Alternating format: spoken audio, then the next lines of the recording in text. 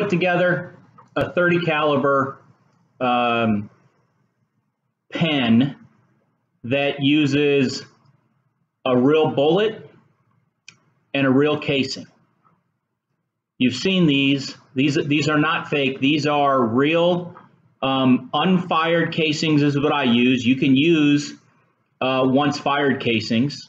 The neck is just a little bit loose, so you just have to know. But they're capable of being used also. They make beautiful pens as remembrances for any military type funeral.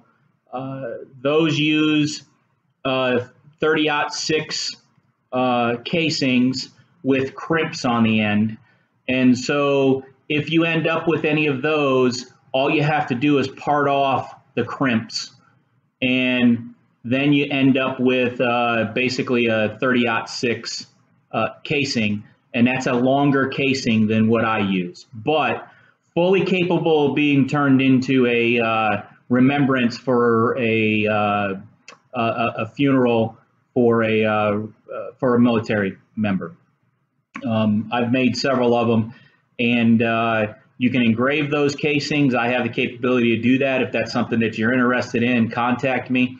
But we're going to go with a 308 casing. That's a 30 caliber. It's a little bit shorter. I like the look of the 308 more than I do the 30-06. Like I said, the 30-06 is a little bit longer. So you need a casing. You need a nib, and the nib of my choice is a real bullet that has been machined out to my specifications. So I used to buy copper projectiles, and I like the look of them. I like the fact that there's no lead in them, so I don't have to have I don't have the lead concerns, and I don't have to melt the lead out. But I would stand at a lathe, and these would take 3, 4, 5 minutes at a time to drill out, and put the little rabbet on the end of it here for the 7mm tube. So I contacted the place that I was purchasing the copper projectiles from, and asked them if they could produce something to my spec, because I had the capability of doing it, but I didn't understand the orientation of this, and that's proprietary, and they couldn't share that. So I asked them if they could modify some of their bullets to fit my my need, and so I ordered several thousand of them to bring the price down. But if you look closely, there is a rabbet right there that a 7mm tube fits over perfectly. So now that 7mm tube in the bottom of that casing doesn't drift, and you put a little bit of Loctite on the bottom of that, and it's going to stick. It's going to stick for a long, long time. So that's the secret here: is you want a little bit of a shoulder cut into your bullet. You can stand at a lathe and cut these if you want to, but you know, that takes time.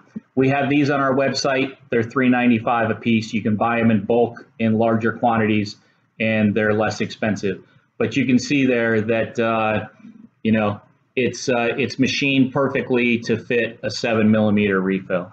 So so you need a casing and you need a nib. Other parts you need is a lower tube. 7mm tube will work. You'll have to cut it off to size. You need an upper tube, and this again is a 7mm tube. We sell a kit that comes with the upper tube, the 7mm refill, the finial to a Euro style or designer style pen. The differences with ours is the gold on this is gold titanium, not gold, not 24 karat gold. So gold titanium, you guys know, stands up much better, much longer, doesn't wear. And so these are gold titanium. And it comes with a 7mm transmission. So this entire kit, $2.95, gets you everything you need in that kit. Comes all packaged up just like this. So you have the tube, the refill, the finial, and the transmission. All you need to add to that is a casing, a bullet, and a tube. So a couple other things that you're going to need: bushings. So we sell bushings. They come in a pop top. These are between center bushings. For those that aren't familiar with between center turning, it shortens the distance so that if your two drive points are not in direct alignment, you won't get as, your out of round will not be as pronounced. So between centers require a dead center in your head stock and a live center in your tail stock, just like any other drive. And they go in, your dead center drives one side, your live center spins on the other, and you turn to size. These bushings are made specifically for me by Tim Geist to fit this kit in particular. So these are on our website also. But if you don't want to spend that money on those, and you have a Euro finial bushing, you can use that. You put your finial towards that end. And if you have a 30 cal bolt action, you might be thinking to yourself, how are you going to fit a 7mm tube on that 3/8 shoulder? Well, I'm not. I'm going to turn it around backwards. All right, look closely at that. I turned it around backwards so that the shoulder is here, but I can still turn to size right there, right? They're the same size. So you can put that bushing on backwards if you have a finial top for a designer or Euro and a 30 cal bolt action for the bottom. It'll work just fine for you. You don't have to buy the bushing set, but the bushing set works great. All right, other things you need. You need some red Loctite. You need some CA. I use Mercury. This is not the Flex. This is Mercury Medium. I do a lot of work with templates in my shop. So you're going to need, this is just a piece of aluminum. And what you'll see that I use it for is I take the bullet, I put it in there, and then I put my casing and I press my casing on till I contact my aluminum. Therefore, I get the same press distance every time on my bullet. So every casing that leaves my shop is the same. So once you determine the depth that you like, drill yourself a piece of wood, a piece of aluminum, whatever, to that depth so that you can always get the same press. The other thing you're going to see me use is this Frankenstein looking thing. And this is to allow me to press my transmission to the proper depth without guessing. How many of you guys make slimline pens and you press to the second line like it tells you in the instructions, and you come out and you're like, man, that needs just a little more press, or oops, I pressed a little too far? Yeah, that's easy to pull back out, isn't it? So you press a little bit more until you get just the right. Well, a smart man once on IAP by the name of Don Ward posted that from the to get the right extension or the right exposure out of your 7mm refill, from the top of your transmission to the tip of your nib should be 4 inches. So with that said, from this point here, which I pressed to, and the edge of this is 4 inches. I milled this on my CNC. So you'll see how I use this later. But that little tidbit of advice right there, golden. 4 inches to a proper press. So we'll see that put to test here in a little while. And I use a pen insertion tool to insert my tube once I press my bullet. So here's the chain of events you're going to see, and that is I'm going to leave here. I'm going to go to my my buffing station, and I'm going to buff me a casing. Like I said, I use 308 casings. It's a 30 caliber. It's a little shorter than the 30-06, and so I just like the look of it a little bit better. And you're going to see how I buff those, and then I'm going to go from the buffing station to my lathe, where I'm going to use a collet chuck and drill out the back of that the back of the casing. This one's been drilled. I'm going to drill out the back of that casing so it'll accept the 7mm tube, and I'm going to press in the transmission. So basically, I'm making a 7mm pen here, which is, you know, with a little bit of modifications. But this should be interesting. So let's head on over to the buffer.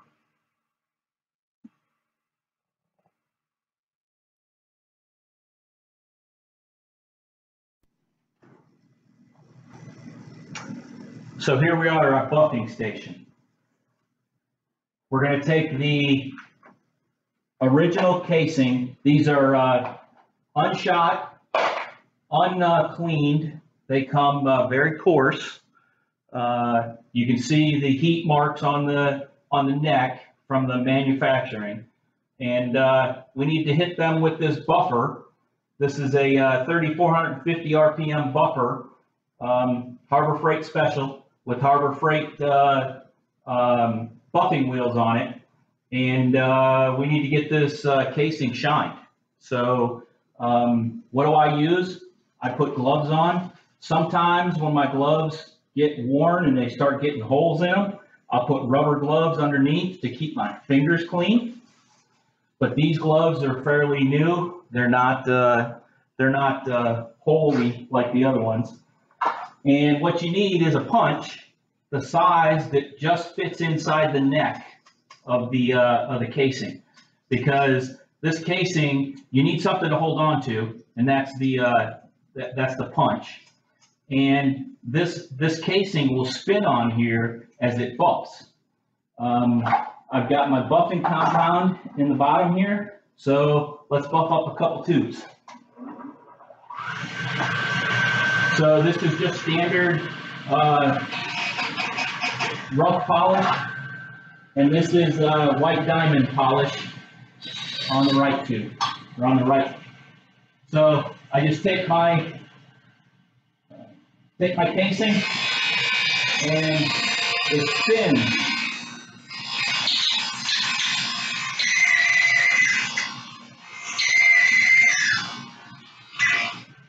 And you can hear it on there spinning. And you can see how much more clean it is now.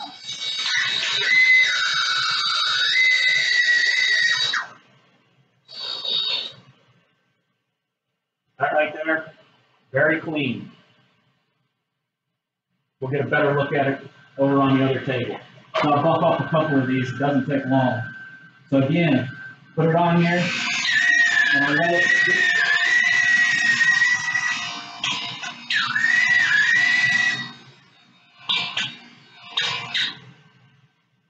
it spin a little bit.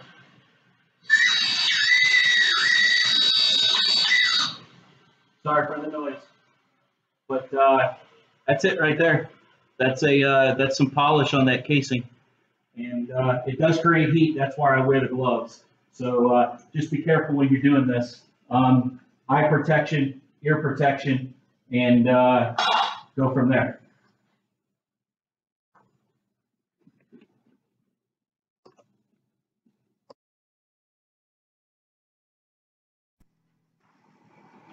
All right, so our next piece is to, after we're buffed, to get a hole in the back end casing so that we can put a transmission and a tube in it. So we're just going to take our casing, we're going to put it in our collet chuck and tighten down the collet chuck. And my setup, and then we'll slide the 7mm drill bit up to the end of the casing, and tighten it down. That way it's self-centered itself, so that we know we're going to drill the center of this tube or the casing, and just slowly advance. You can see the shape coming clean. Make sure your drill bit's sharp. All right, we're through. Back out. Back before you back your tail stock away. And then we're gonna take out our casing, and there you go. You have a 7mm hole to your casing that'll now take so that you can insert a 7mm tube and a 7mm transmission.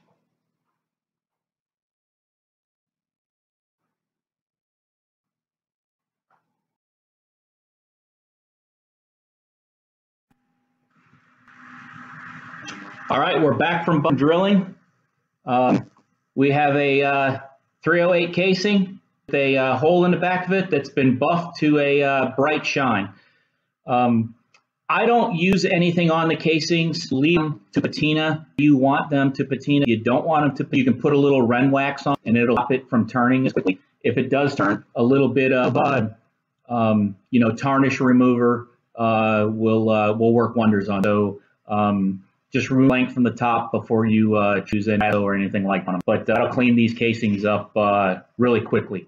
So first things first, I use a Arbor press. This is a 1-ton press, I believe. I know it's from Harbor Freight. I believe it's a 1-ton, but works great for what I'm doing. It presses straight, and that's the key. So as I said, I have a template here, a jig that I use. So I put this on my Arbor press.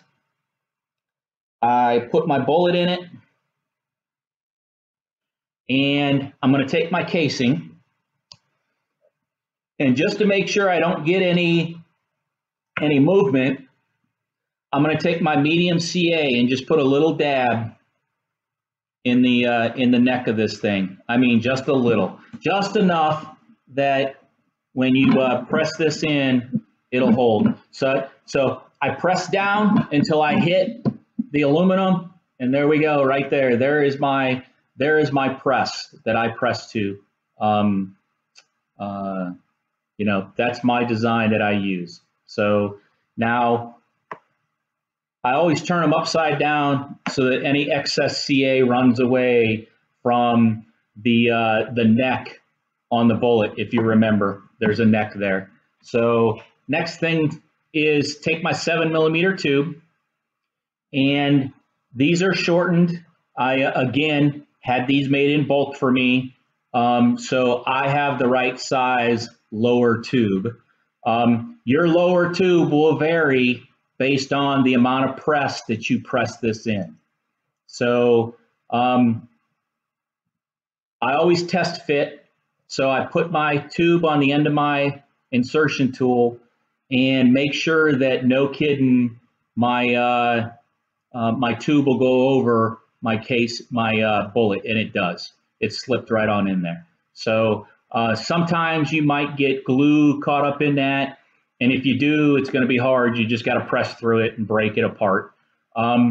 So now comes the fun part, where you have to be a little ambidextrous. So I have two pieces that I have to put glue and Loctite on. So if you remember, the inside of this tube goes over top of the neck on the bullet. So my point of contact, or the place I want to glue, is the inside of this tube. I want to put a little Loctite in. So I'll take and just put a little dab of Loctite. The more you put in, the more you're going to wipe out later. And I'm just going to show you how I wipe it out. And then I take this and I roll it 180 degrees. That way the Loctite starts flowing down around the other pieces of the tube. Now the next part, I'm going to put glue on the inside of this casing because that's where my glue joint is. And then I'm going to run glue down the outside of this one because, again, that's where my glue joint is. So I have the tube in my hand and I'm going to roll it. You see how I'm rolling there? I'm going to roll the tube as I apply the CA to the inside of this.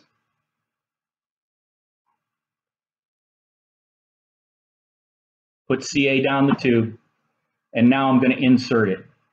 And the fun part, because sometimes it's hard to get it off of the insertion tool, right? So I find my place where it inserts down over top of that, and I'm spinning, trying to take the glue and spread it out on all those glue areas. And now I start rocking my insertion tool back and forth, and it did come out.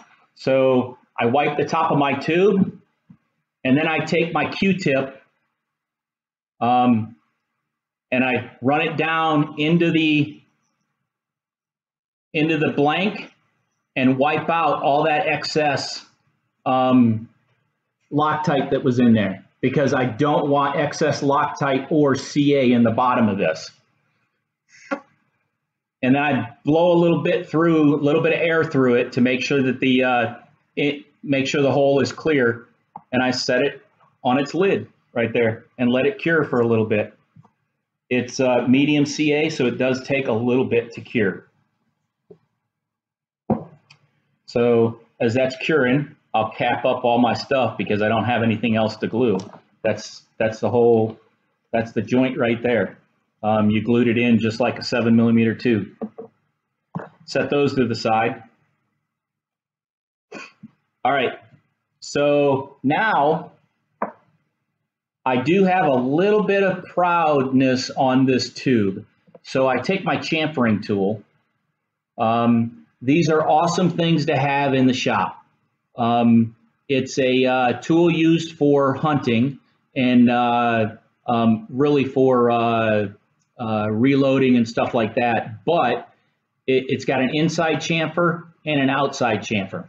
So I use the inside chamfer and I just work this tube until I get down even with my the back end of my casing.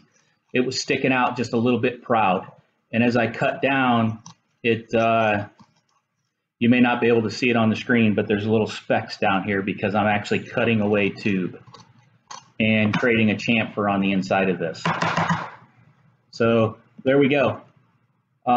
It's now flush, and that's what you're looking for. So if you used a 7mm tube, you're going to have to cut it off and then chamfer it flush. So now the moment of truth. Did I leave any glue in there? Did anything stick inside? I take my 7mm transmission and I insert it, and it goes in without any trouble. So there's you know, it's a clear path for the next step. Next step, I need a transmission. This is where my my measurement tool comes in. And so now I take my transmission. Oh, got to pull it out of the package. Didn't pull it out. Just a second. So I take my transmission and I set it in the back end of the bullet. All right. I put it on my measuring device. Hopefully you can see that. And now I press until I reach the top of my template, my jig. That ensures that from here to here is 4 inches exactly. And when I put my refill in, I get good extension to the right length, and when I retract it, it retracts fully. So this little device here, this 4-inch thing, that'll work on any kit. Any kit that uses a 7mm transmission, you can press the 7 or 4 inches, no problem, right? So there you go. That's it for the lower assembly, is what I call this. Your lower assembly is complete. That was pretty simple, actually. So for the kit, like I said, I have all the parts in gold titanium for $2.95. The bullet itself is $3.95. If you buy in bulk, which is 10, 25, 50, or 100, the price goes down the more you buy. And so now, after you turn your blank, right? We talked about the bushings that were needed. Now I need to just make this into a blank. And that, if you ever made a Euro, they come with a small little nut that gets pressed into the finial, and then the clip goes over that, and the finial itself screws into the finial nut so that it, it's a round top, is what they call it. So this does have a correct side to go in first, and that's the one with the little indentation. So I set that in the end of my blank. Come over to my arbor press and press it down until it's flush. There we go. It's flush. I take my clip and I put it on there, and I tighten down my round top finial. There we go. That's an Iwo Jima blank, by the way. So, and then you put it on the blank. There we go. There's your final pen. If you take and have somebody that served during Iwo Jima, and you have their casings from their funeral, you can make a pretty good remembrance piece. Or you can cast a special blank on the top that says something that is meaningful for the family. But that's a 30 caliber casing pen made with a real casing and a real bullet. If you didn't understand anything, or I skipped over something you think, send me a message, come into our room, chat with us, and we'll try to set the record straight and set you in the right direction to be able to make your own. But these make excellent little gifts, and hopefully you can, from just this little bit, be able to go out now and make one. So good luck. I hope you enjoyed it, and if you have any questions, contact us. Thank you.